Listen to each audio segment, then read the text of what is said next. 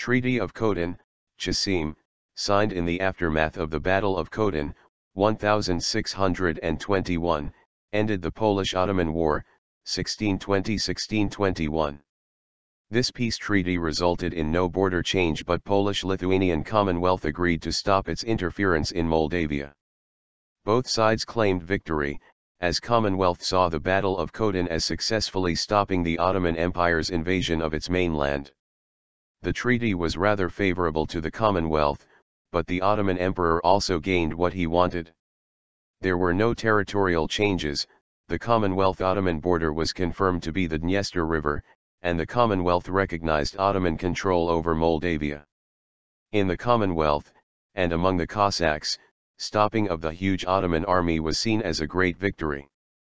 The treaty for the most part repeated the earlier agreement, Treaty of Busza, also known as Treaty of Jaruga, 1617, negotiated by Stanisław Żółkiewski and Iskender Pasha. That 1617 treaty stated that Poland would not meddle in the internal affairs of Ottoman vassals in Transylvania, Moldavia and Wallachia. The Commonwealth was to prevent Cossacks from raiding lands in the Ottoman Empire, while ceding Khotyn. In return, the Ottoman Empire promised to stop Tatar raids. The Ottomans, on the other hand, even though they gained Commonwealth recognition of their control over Moldavia, were in much worse shape internally. Notably, Chocim wasn't the only one to die as a result of that battle. Sultan Osman himself paid the highest price for the failure of his plans. The Khotyn outcome, and the Ottoman failure to crush the outnumbered Commonwealth army, led Osman to put the blame on the Janissaries.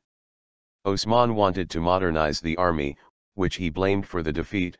His plans for modernization were, however, opposed by the traditional-minded Janissaries, culminating in the rebellion of Janissaries in 1622, in which Osman too was assassinated. The Commonwealth-Ottoman border would be fairly quiet until the Ottoman Commonwealth War, 1633–1634.